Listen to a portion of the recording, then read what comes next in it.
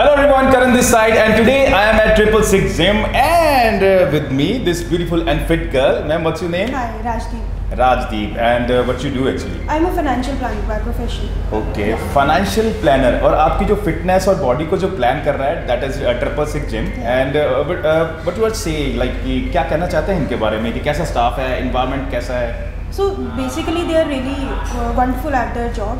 So they give you very personalized experience of your own. So if you don't come to gym for 3-4 days, so they will be checking on to you, and I don't think so anybody for that matter would be doing that for you, right? Okay. So if you are doing fine or why you are not coming, if you are unsatisfied with the gym, beside that the trainers are also very professional and they know their job very well. Means they care like family. Yeah, right? exactly, yeah. Okay, and कितना time हो गया है आपको अभी यहाँ पे? It's been 1 month. 1 month. Yeah. Okay. And 1 month में क्या changes आपको लगी है आपकी body में? So I have lost few inches for that matter, and right. 2 kgs of weight I have lost so far.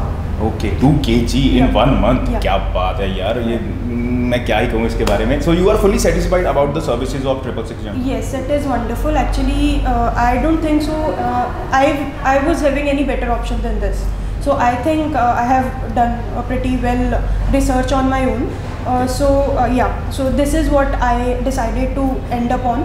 So it was a wonderful choice. Okay, and what do you want to say to the viewers about 666 Gym? I think if so this is a very safe and very much of comfortable environment if you are looking for a gym where women are concerned, right? Beside that, you get that comfort that you are not unsafe or being watched or something. You know how society is these days. So I think in Jalandhar, this is the pretty well that place where you can come and you can focus on your fitness. Okay, and thank you so much, ma'am, and enjoy your exercises at 666 Gym. Yeah, thank you. Thank you so much.